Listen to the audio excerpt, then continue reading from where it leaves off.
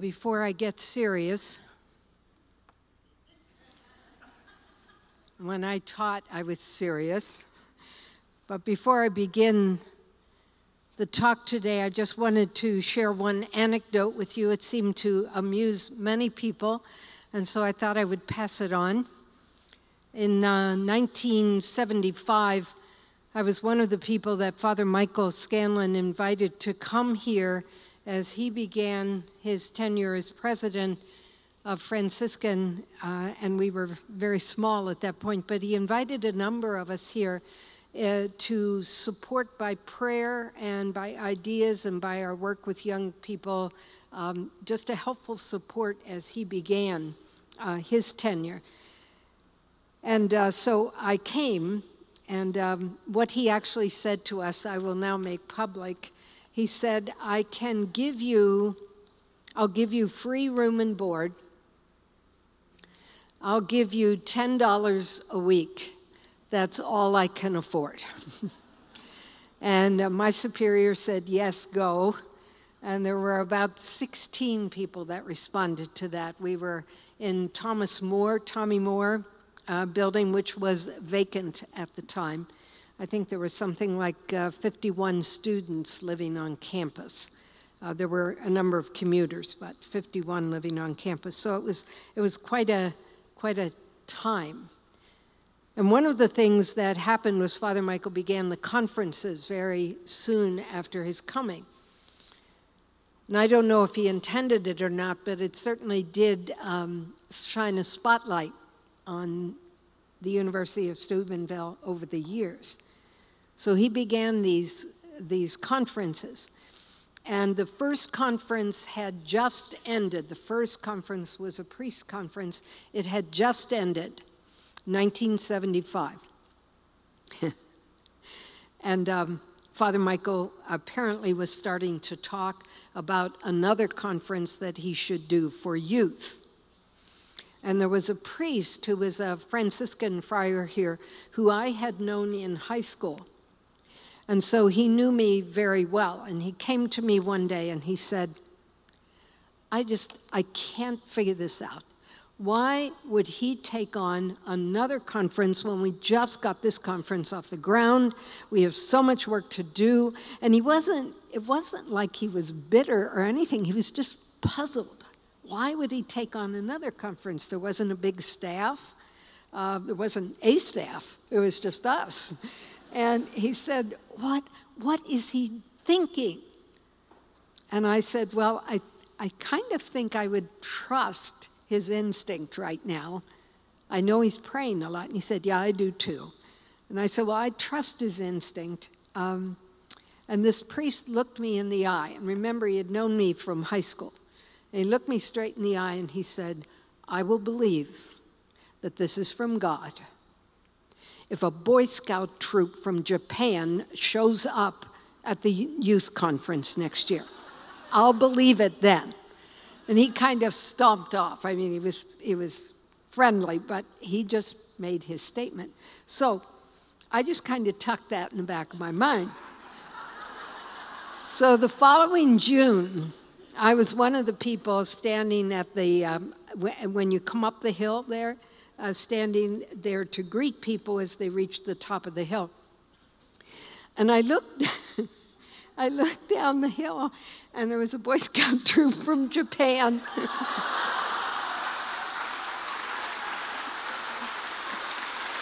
Literally. I believe they were from Tokyo. They had a long banner and their Boy Scout uniforms on, and they had a big banner they were carrying. And I took one look at it, and they were just coming up the hill, but I took one look at it, and I ran. And I ran to the monastery, and I got this priest, and I said, Father, you have to come. You have to come now, right now, because things were moving. And he said, what? And I said, just come. So I brought him down the hill there, and they were just coming up. It was perfect. They were just coming up over the hill. And he looked, and he said, did you have anything to do? And I said, no, but God did.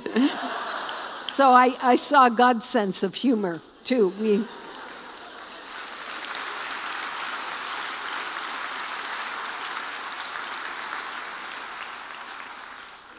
I think that I learned, especially from that experience, that God has a great sense of humor.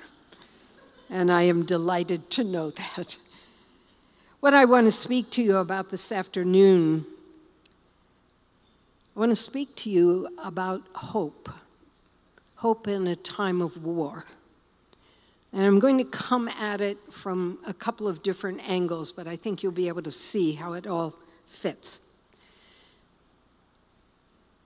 I don't think any of us doubts how difficult things are right now. We have a whole generation, as we know, not the entire generation, but a whole age span that is almost wholesale leaving the church. And in the statistics that we have seen, and I'm sure you have seen many of them, but the statistics indicate to us by the Cara Institute at Georgetown University, they said the Catholic population in the United States has gone along with the general population of the country in recent years. More Catholics, however, are leaving the church than ever before, and more so than any other Christian denomination. Of all major denominations, Catholicism has experienced the greatest net losses as a result of affiliation changes. And then they go on to say the percentage of youth that have left the church. We know these things, but I just thought I would line up some of the statistics here for us, because it is for us essential to see the battle that we're in. And at the moment, and I don't hesitate to say this, at the moment Satan, I think, thinks he's winning. He hasn't contended with you. Well, maybe he has, personally. But in this issue, I want to put out a challenge to you to be willing to fight. You've had to fight a lot of battles in your life, I'm sure. But be willing to fight this particular battle for the salvation of a generation. They have a lot to give us, many of them, but many of their peers seem to be lost. From 2000 to 2010, one archdiocese, a major archdiocese in this country, reported the following: infant baptism declined 42.4%. Adult baptisms declined 51.2%. Catholic marriages declined 45.3%, and those seeking full commitment with the church dropped 43.6%.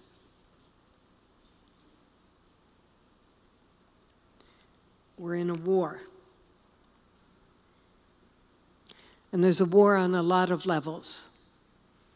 We all know this, and I don't need to repeat it all that we're experiencing in our country right now. The divisions, turmoil, the unrest, the confusion, the lack of accurate reporting, balanced and slanted news articles that don't give us the true picture. We're facing a very difficult time. And the question is, what are we to do? Where is our hope? Our hope is in God, yes, absolutely. But how do we find that hope? How do we kindle it into a fire that is undaunting, that no matter what happens, we're not going to back down? We're going to fight for this generation and the generations to come by prayer, by personal sacrifice, by faithfulness to God, by our intercession. We're going to fight. And God will never be outdone in generosity. When we give him all we have, he in turn will give us everything we need. I'm sure that there are a number of you here who have nieces and nephews, grandchildren, perhaps children, but certainly grandchildren, children that you have been godparents for. Many, many turning away. And the future of all that does not look very bright. But here's what Pope Benedict said. I'm sorry, this is Gregory of Nyssa. He said, man is a reflection of the original beauty which is God. Man is a genuine reflection of the original beauty which is God. Everything God created was very good. Man was honored by God and placed above every other creature.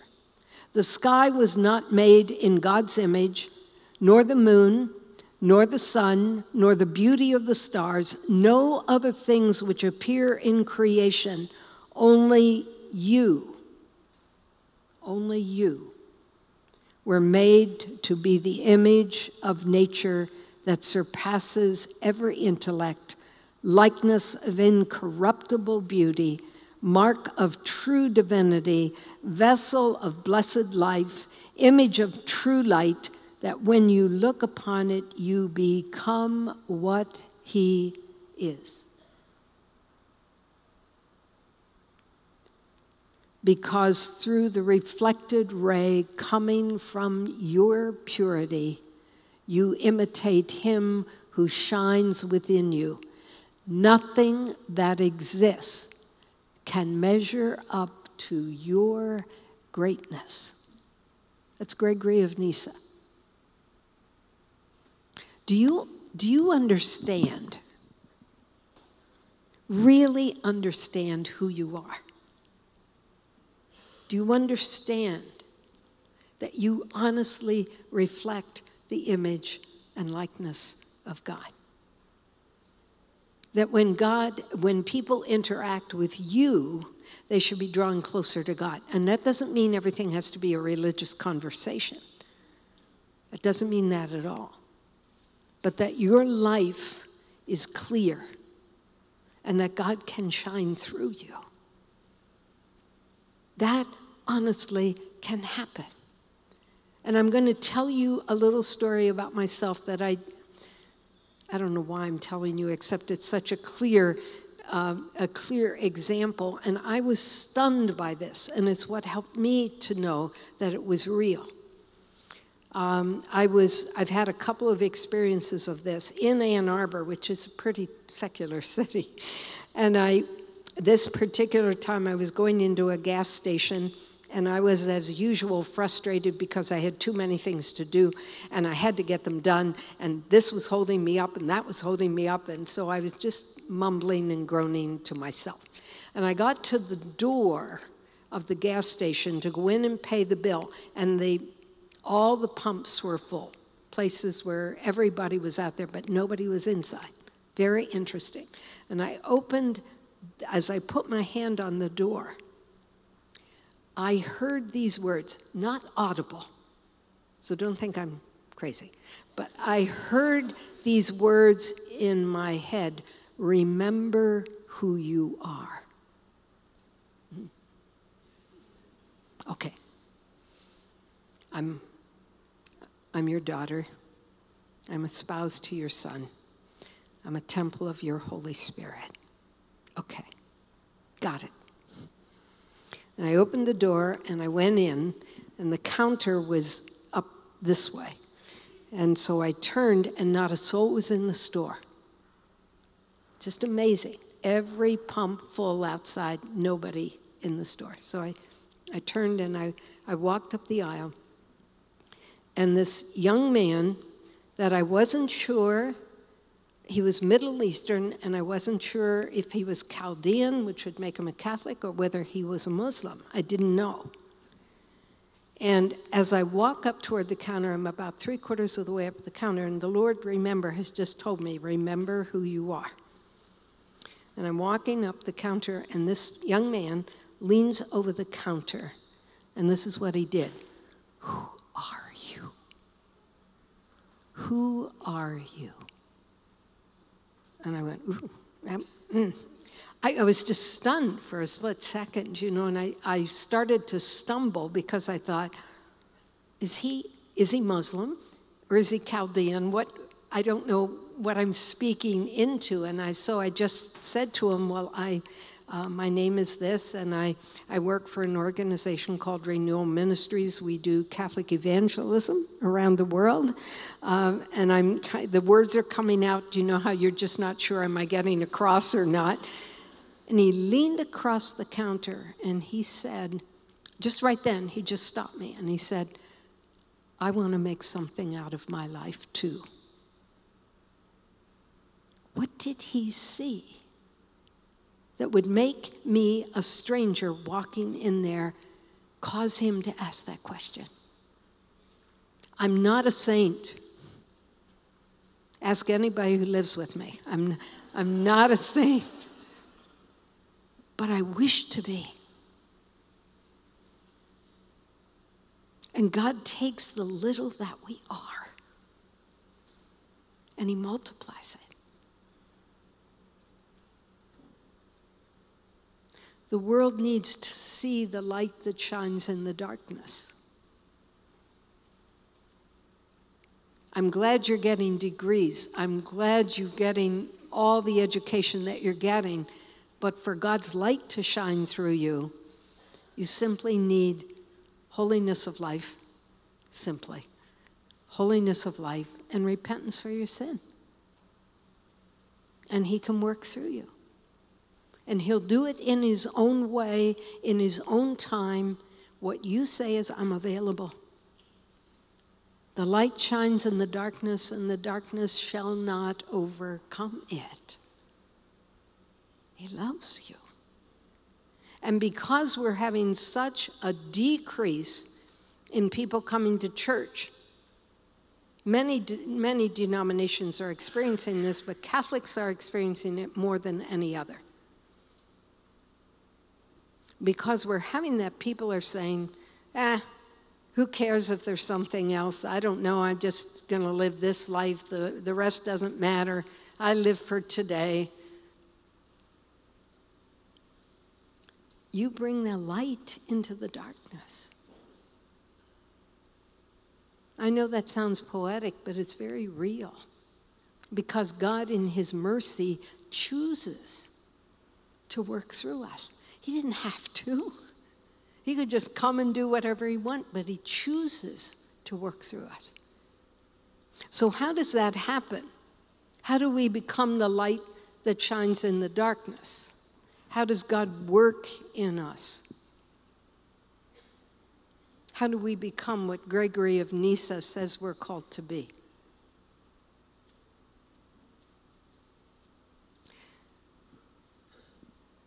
First thing that I want to say to us is that we need to know God as our Father.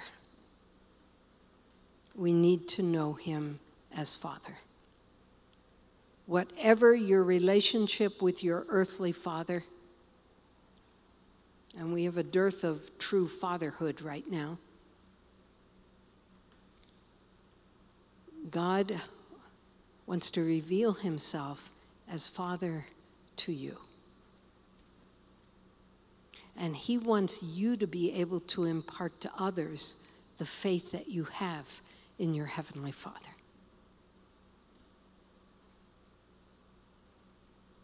He's calling you into a deeper personal relationship with him by the Holy Spirit to know God as Father. For you, Abba, Daddy. Father Francis Martin, who taught here many years ago, he spoke, I don't know how many languages. One priest asked him one time here while we were preparing for our conference, this priest said to him, Father, do you have the Bible memorized? And he said, I think so. And Father, kind of joking, said to him, in the original language? And he said, yeah, I think so. He taught here for a while. I don't know how many languages he spoke, but he did. And he knew it. And he always said, it's knowing the God the Father as Abba. Daddy, protector, guardian, defender. Do you know God the Father as that for you? That he is your Father, that you can come to him as Father. No matter what your relationship with your earthly father, do you know him as Father? Ask the Holy Spirit, help me to know God as my Father. Help me to know him.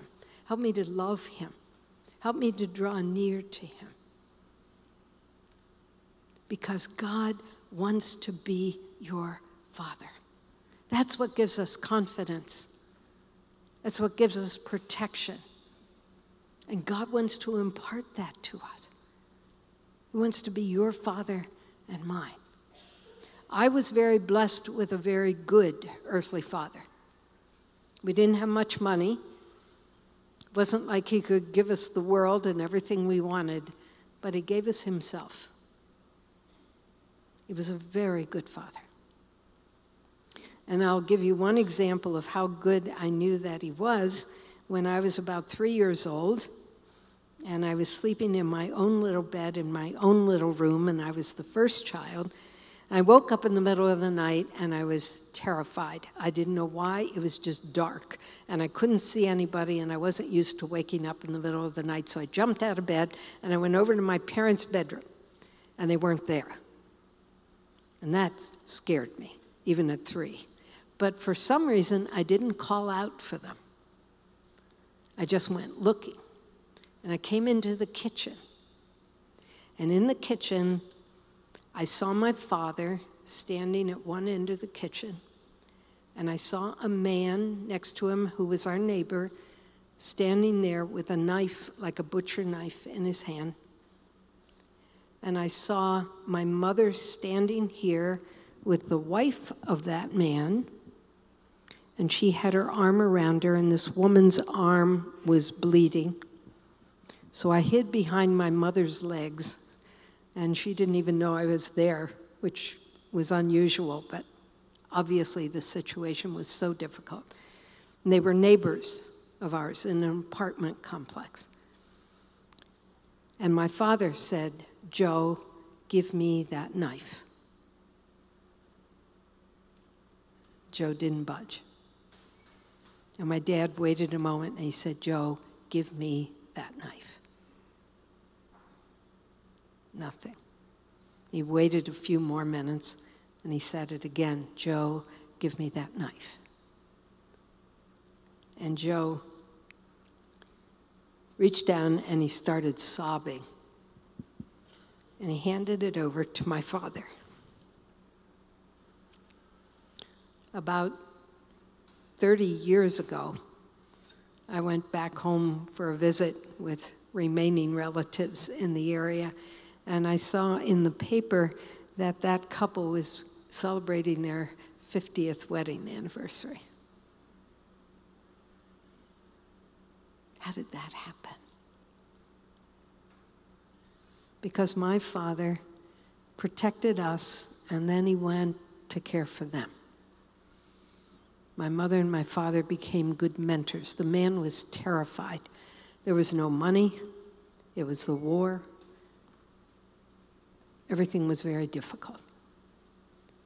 I learned concretely what it was to have a father who protected. Who protected. We need to know, all of us, men and women, but especially as women, we need to know we're protected. That's when we have the strength and the courage to step out, to do what God is asking us to do. You have a father who will protect you, a father who will guard you, guide you. Ask him. Ask him every day. Papa, what do you want? However you want to speak to him, but talk to him. Build a relationship with your father. And what did the Father do? What did the Father do for you and me? He gave us his only beloved Son, his only Son. He gave him to us knowing what we would do. But he gave him to us that we might be saved forever. We know this. But what I want you to do is understand it personally, that God in Christ died for you. He didn't die for billions of people. He died for you. He knew you before you were formed in your mother's womb. He knew you and loves you. This world today, our world, at least the Western world, we need to know we're loved, honestly, genuinely. We're trying to make our way and make a name for ourselves and do this and do that, and above all, make as much money as we possibly can. What do we really need? We need a Father who loves us. We need a Father who walks with us, who gave us gifts to use for the rest of his family, for his children, for us. He loves you. And he loves you with an everlasting love. Do you know he knows you by name? He has no limits like we do. He knows you by name.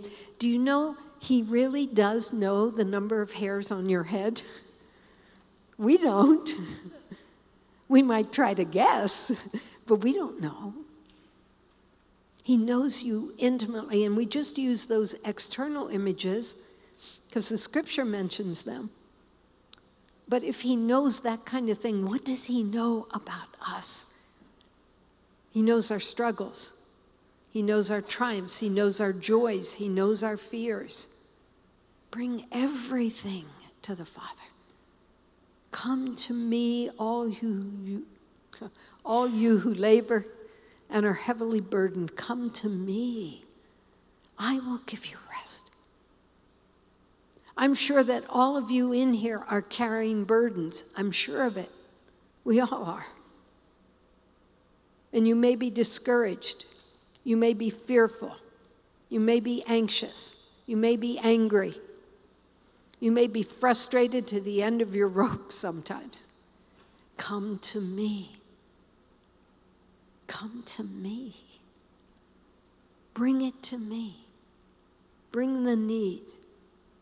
Wait upon me. I will show you. I will teach you. Your Savior, his Son, the Father's Son, he just gave him to us. His only beloved Son. I've seen fathers lose their only sons. To lose any child is horrible. Any child.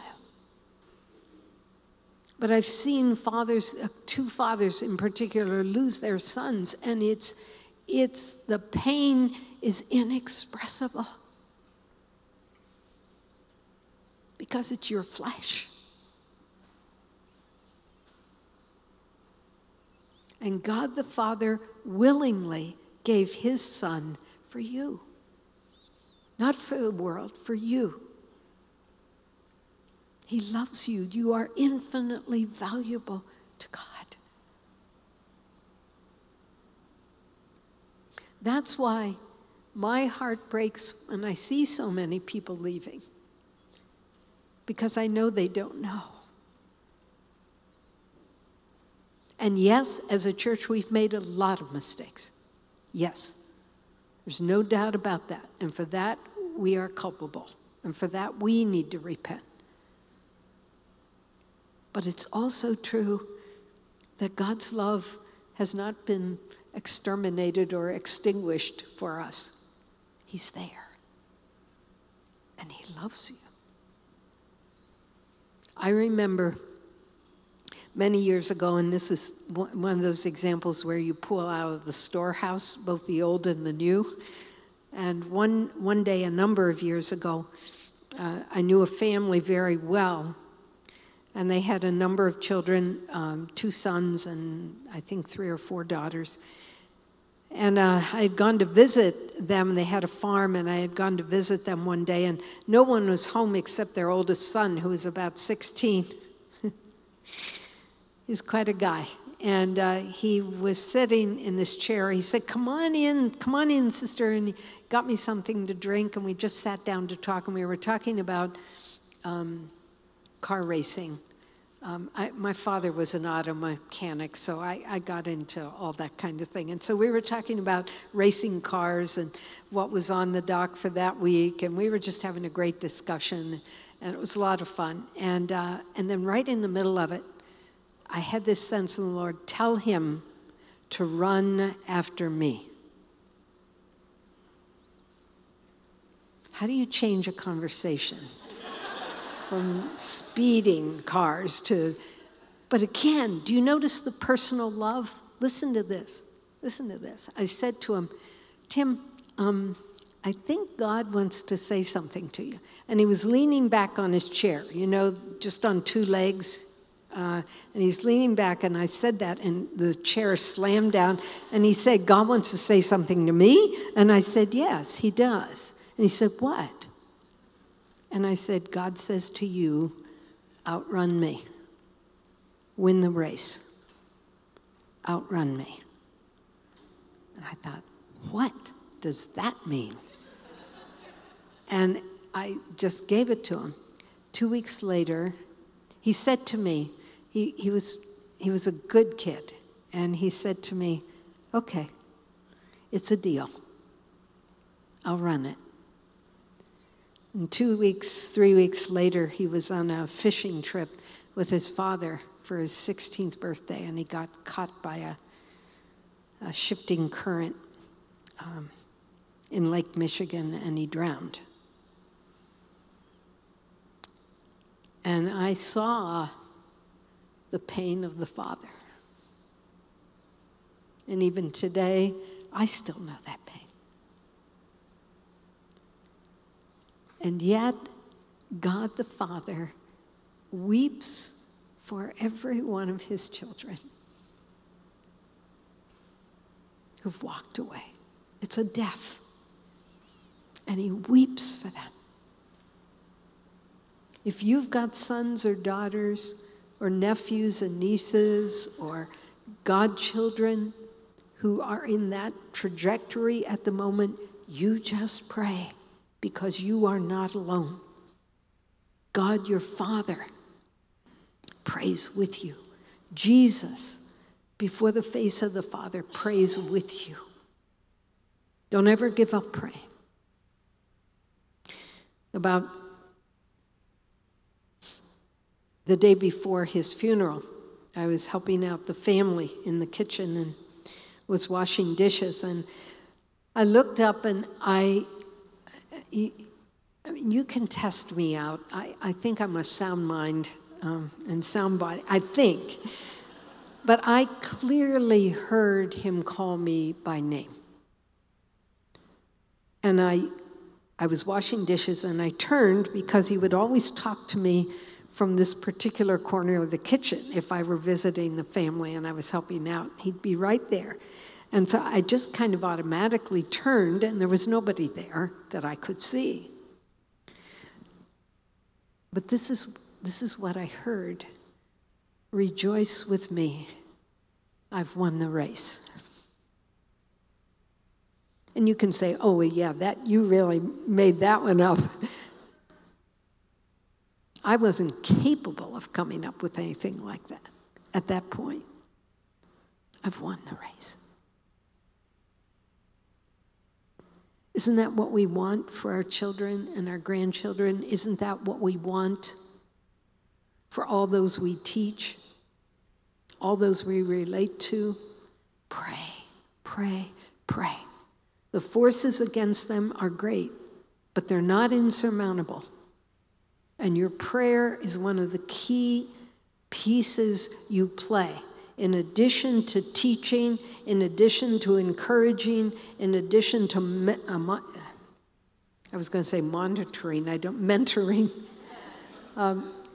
In all those things which you do them But the most important thing you can do for them is to pray. To pray that the desires of the world and the things that the world offers won't take them away from him. Pray for it. Pray for it every day. You could do no better thing for the people you teach, the young people you teach, the older adults that you teach. There's nothing more you can do for them, nothing better, that you could do for them than to pray. It's a battle. It's a fierce battle. And it's become a war right now. And it's very easy in our families, it's very easy to lose hope. It just is. I've given them everything I can, I've done everything I can, and they're still gone. And you grow weary and you grow discouraged. It is a fierce battle. It is a very fierce battle. It's a battle for eternal life. So, I think that there's something in particular that the Lord wants us to do, and it has to do with prayer.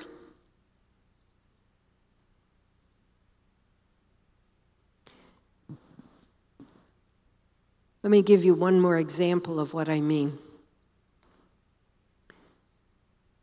Here in Ann Arbor, one day there was a windstorm while I was working here back in the 70s and early 80s.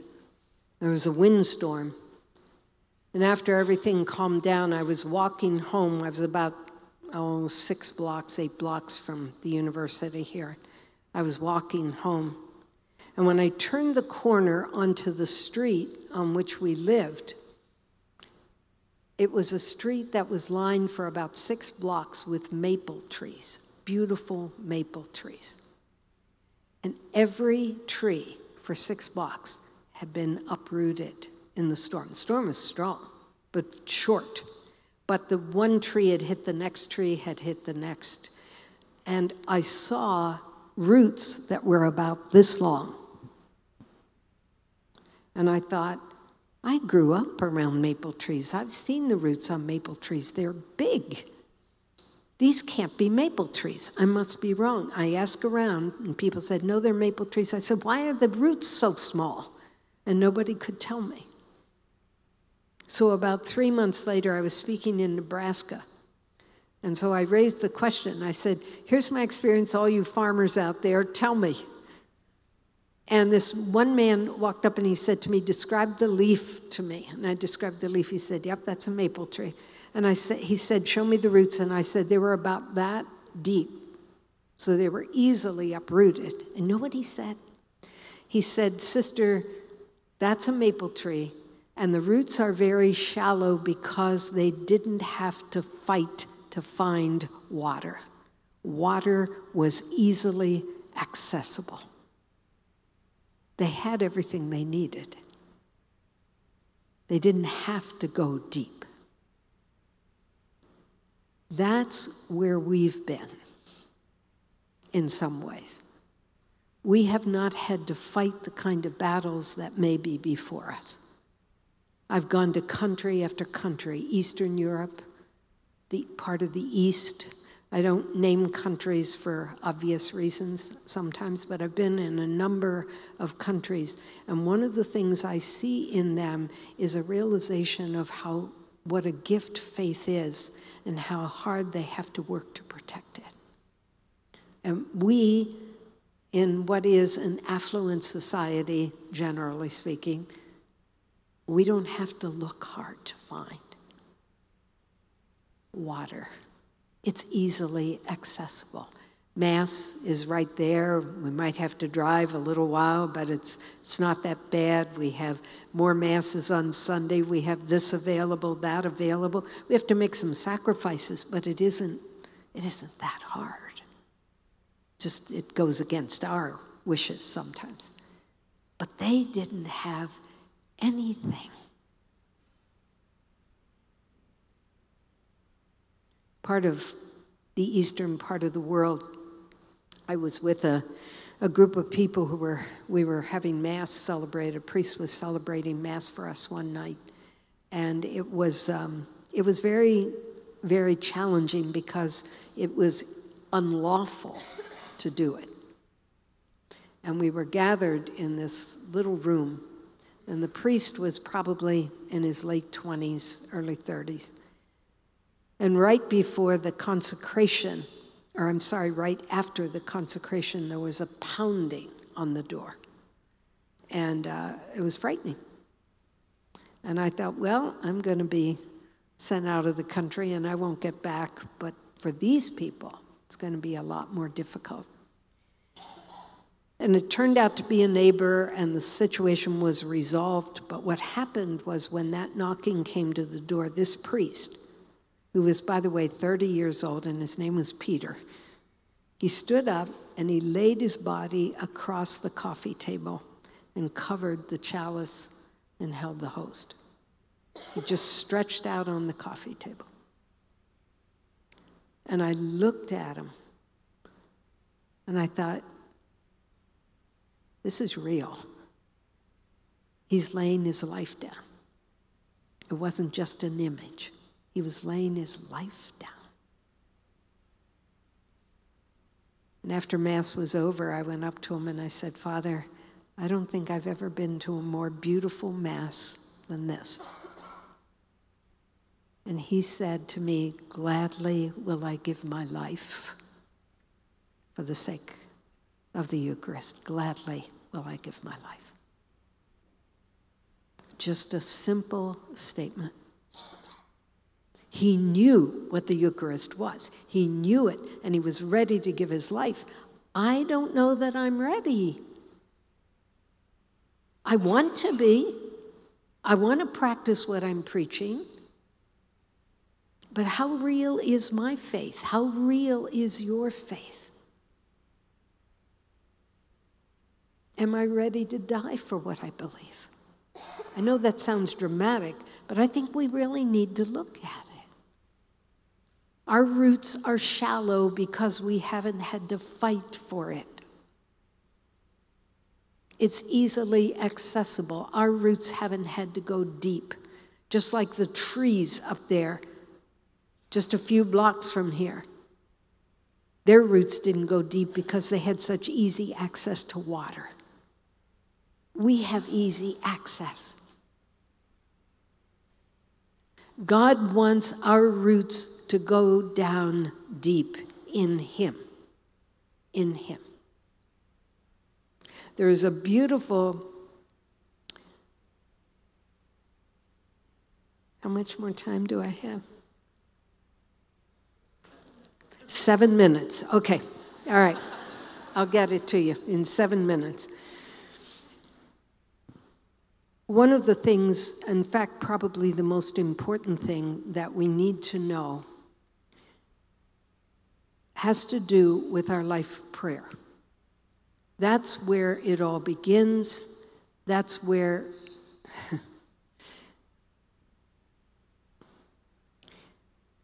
do I really believe when I come to pray? Do I honestly believe that Jesus is here, that He is present, and that when I pray, I am heard? Do you remember the passage in Mark, the Gospel of Mark, where it says that Jesus went up on a mountain to pray, and then it says He called those He wanted to come and be with Him. And then it says, and then He anointed them and He called them to be His disciples. There was a process there.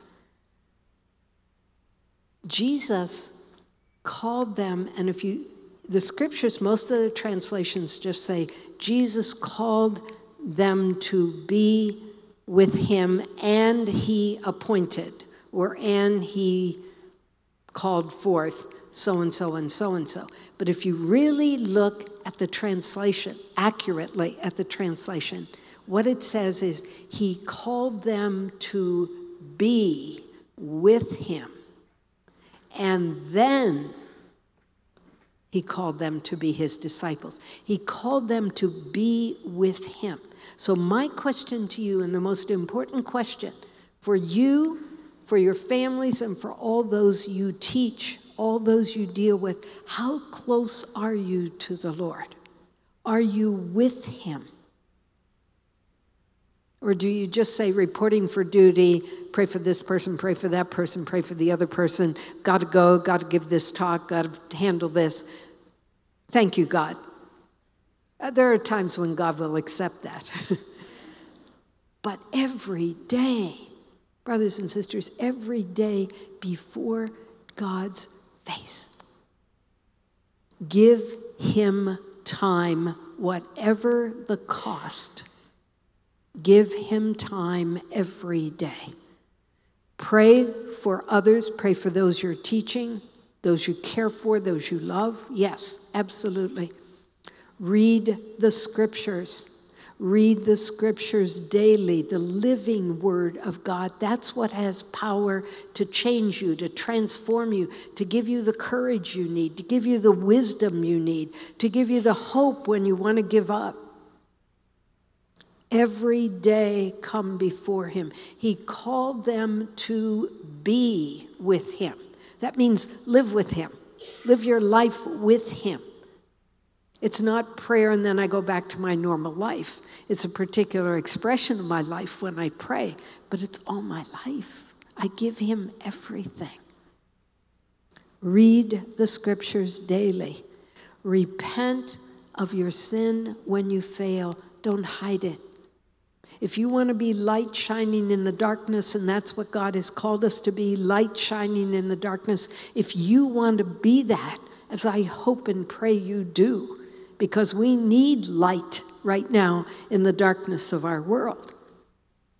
The stupidity, I'll be careful what I say, but the stupidity of what's out there, we should be able to see through. We should be able to see through. And I want to urge you, come before the Lord and say, teach me what to do here. Teach me what your priorities are for today. Teach me what I should focus on. Teach me, help me. And ask the Holy Spirit, walk with me. Walk with me, accompany me. Do you know that God really wants to do that? He wants to walk with you. And you say, I'm a sinner. Well, we all are. We all are. And go to confession as fast as you can. Because as I said at the beginning of the talk, if you don't, what happens is that your eyes become dimmer. Your ears become more stopped up. You can't see and you can't hear as clearly as God wants you to see and wants you to hear. He wants to reveal himself to you. He loves you.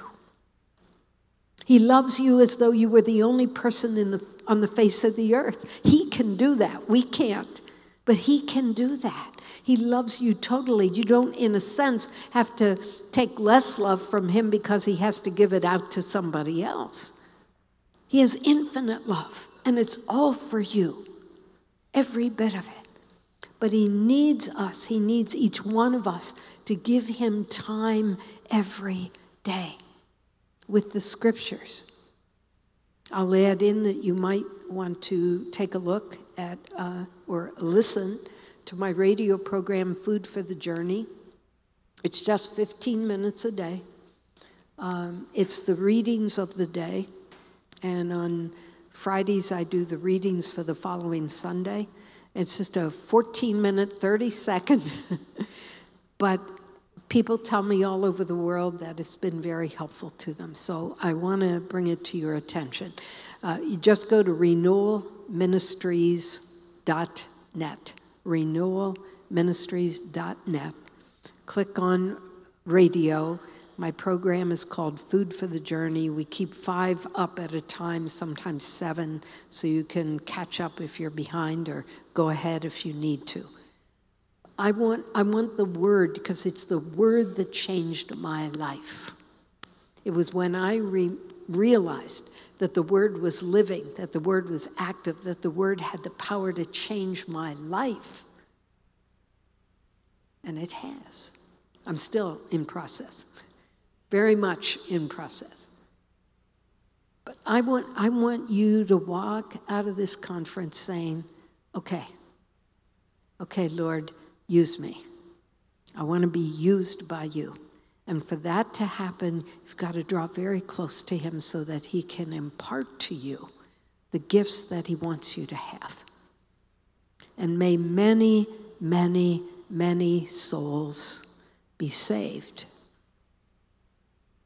because you were willing to grow deeper so that those trees out there that had such shallow roots, when the storms come for us, your roots will be down very deep and you will withstand the storm very well.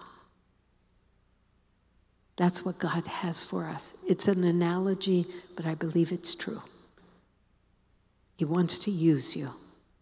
He wants to save us, to save the church. We're all in difficulty right now, in both faith and hope and love. We're in difficulty. So come, as Jesus said, come to me, all you who labor and are heavily burdened. That's us. And I will give you rest.